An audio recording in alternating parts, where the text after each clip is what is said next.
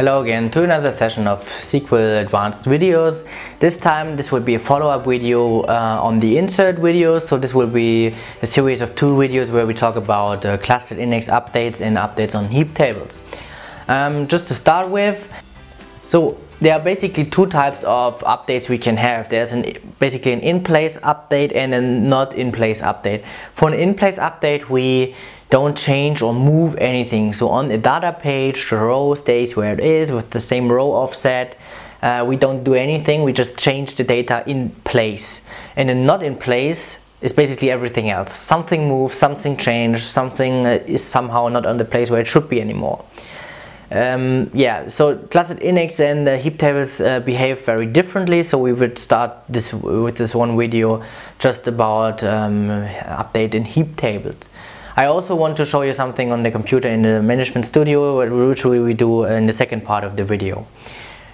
So let's just assume the situation. You know, we have in a heap table only the IAM page chain that is basically the organizational structure that we covered this in previous videos.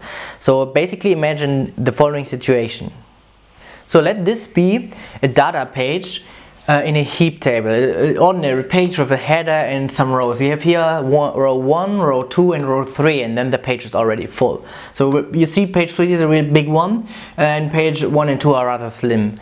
The thing is now, if we update it in place, then nothing happens. Okay, this is very unspectacular, we just change the data here and that's it. But imagine we have some variable length data type columns, for instance variable character type or variable var binary, or everything that basically has var in the name is by definition flexible, you know. So imagine we pump up those rows with a bigger statement, and we see, okay, what is if the row can't actually fit anymore on the page? This is the interesting scenario.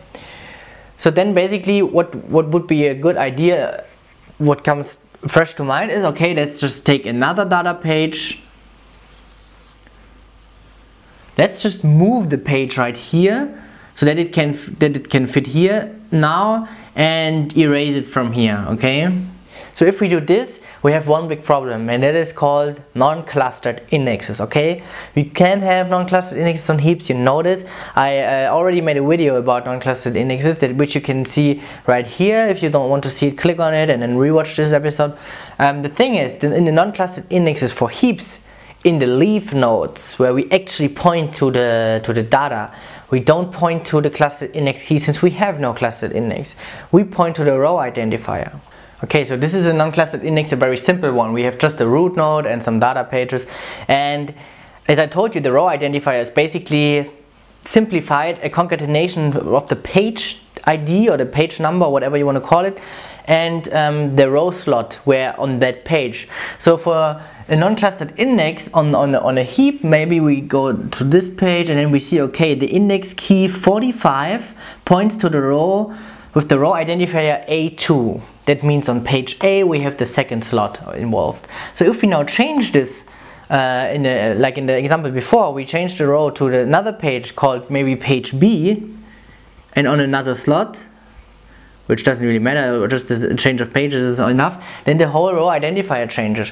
So we would have to change all the non-clustered indexes, look for this particular entry, and then change the new row, change the row identifier to the new one. Okay, this would be very costly. Every time I have an update and I have a not in place update, I would have to reorganize my non-clustered indexes. This can't actually happen, and that's why in SQL Server it does not happen. So back to our example that we have the 3 rows and the row 2 expands so it doesn't fit anymore on the page A. I just called it now page A. We have to move something, but we don't have to change everything. So what SQL Server does is basically it moves the page, it moves the row to the second page or to a new page, okay, where it totally fits. And then here it doesn't delete the row completely, it just keeps a pointer here pointing to this very page. So in the end we don't have to change any non-clustered indexes, we can keep it What happens is just if the non-clustered indexes identifies, okay, I have to go to page A, row slot 2, then we go here, we find a row, but this row has no data, but just a row forward pointer, and this pointer points to the page where the row actually is. So what happens now, if this also gets, assuming there are some more rows in here, whatever, and we want to grow even more on this page, but still stay below the 8 kilobyte threshold of the page, then it has to move again, and then it will move again. It will move again on another page where it completely fits, and this will be also erased. But the thing is, we don't change now here the row to another pointer. This would create a chain of pointers and would be very ineffective and cost and very expensive actually, because then we would have one IO for each new pointer. So it will just be the original pointer that is now changed to the new page, and from this page it gets completely wiped out. This is to ensure that we have only one hop. We have to one extra mile that we have to go, and not like a chain of commands, no, but a chain of pages that we have to go through. So a very good question is now, how do I actually get rid of forward pointers if they appear in a very large number? Because I can't just shrink them just back, I somehow have to get rid of them, because you have to realize that this is always one IO operation more than you actually need. Imagine you have 50% of your rows in a heap being actually a forward pointer, then you would have 50% useless IO that you can reduce by just eliminating those forward pointers. You can only get rid of those pointers by rebuilding the table.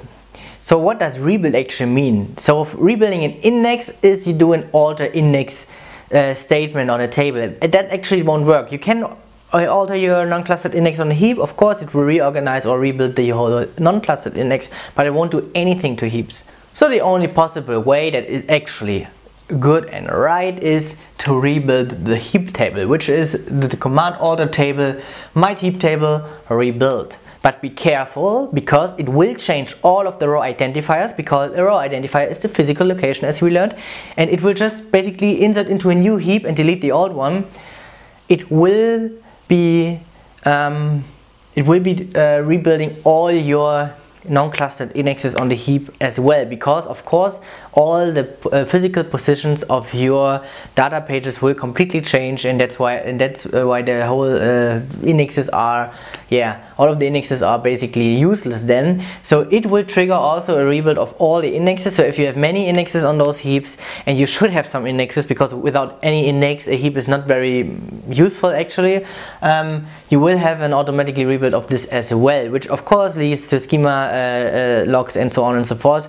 But of course the rebuild command itself does this as well. So to sum up the situation about updates in heaps, it can create a forward pointer, it can create therefore unnecessary IO operations that you have to take care of, because a normal index maintenance is does not cover this, because you have to do an auto table instead of an auto index statement.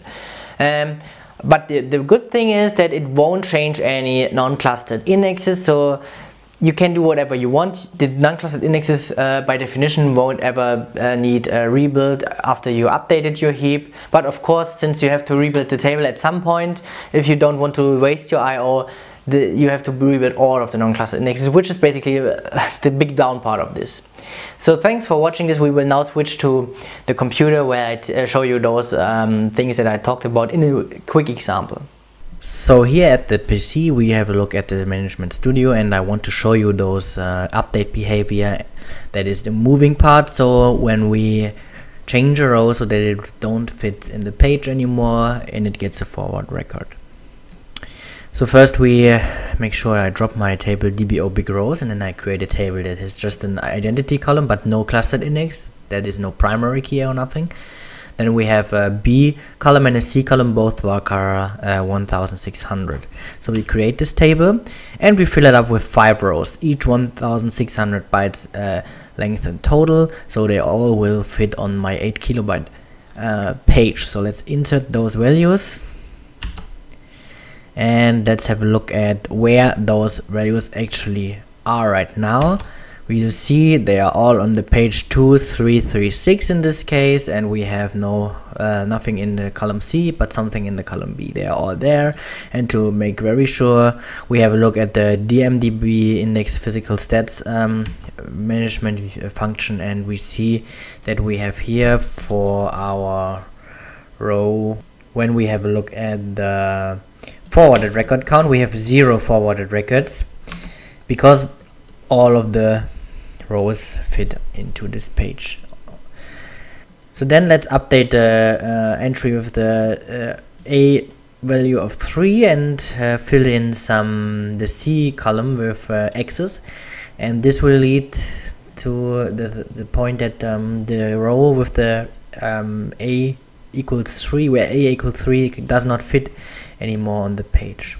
So if we do this and we have a look, it first seems that all of the rows are on this page, which is the case. But for page for this very row here, the data is not actually on this page anymore. How can we see this? So let's have a look at page 2336. Let's enter here 2336 and have a look at there.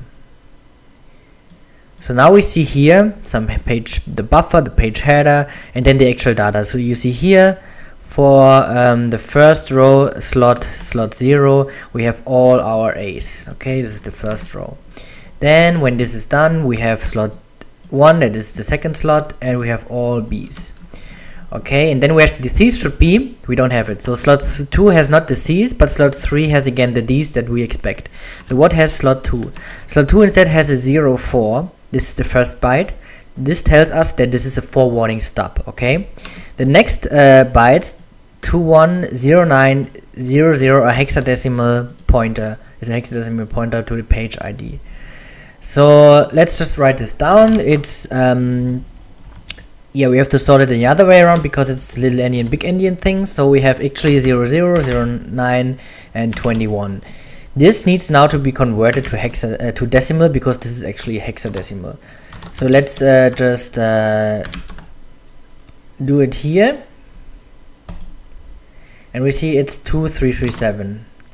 So the 2337, we write it down, 2337, and we have a look at that page, which is, as you can see, actually the next page here, probably the next page in this extent. And when we have a look at this page now, we can see our missed row where we have the C's here and then followed by the X's. You can also see this now here in this management inline table valued function that we have one forwarded row. So now to the part where we get rid of this. So we have to do outer table dbo big rows rebuild, and as we can see afterwards, we have no forwarded record anymore. If we now have a look where this row actually is situated, we will see that indeed not all of them did fit on one page. So now we see that the first 4 entries fit on the one page. You can see it here if you have a look at the page ID, and then the last row didn't fit on the page anymore, so it got a new page. I hope you enjoyed this video. The next time we will talk about clustered indexes and update statements. Please subscribe and tell your colleagues and friends, and see you soon.